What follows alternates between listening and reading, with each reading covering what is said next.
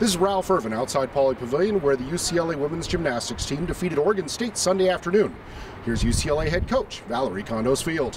You know what? It was a real turning point in the entire season, and it started off with the team having a team meeting that they called on their own, that we coaches had nothing to do with, and I told Chris and Jim and PJ, I said, this is going to be the turning point, because once a team takes ownership of their team, then that's like a coach's dream.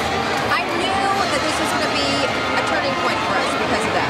I think that the plan worked. You know, we reversed the order, and like I said last week, I think that those first three athletes up have too much pressure on them to hit because everybody's fighting for a spot in the lineup. And so by totally mixing it up, it took the pressure off of them. And Mizuki said she's never had so much fun in her life competing game, and she went last. And that's usually a really hard spot to be in. So I just think that, you know, we keep tweaking, and the change up in the lineup, plus the biggest thing was the team. The team just taking ownership of their team, their year, their season. You know, they're on fire. They know what they want, and what they did out here is really no different than they do every day in the gym, which is so much fun for us. We started off, and it was just, we're going to hit 4 events, and it doesn't matter which order they're going to be in, we're going to hit 4 events.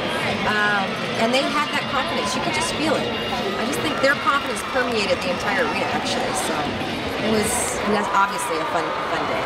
The meet's overall champion was sophomore Vanessa Zamaripa.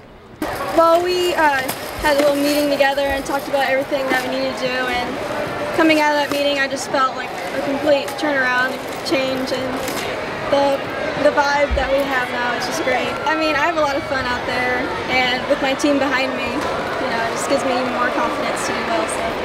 Once again, UCLA a winner over Oregon State Sunday afternoon here at Pauley. Next up, the women's gymnastics team travels south to take on Cal State Fullerton. For more information on UCLA gymnastics, get it right here at UCLABruins.com.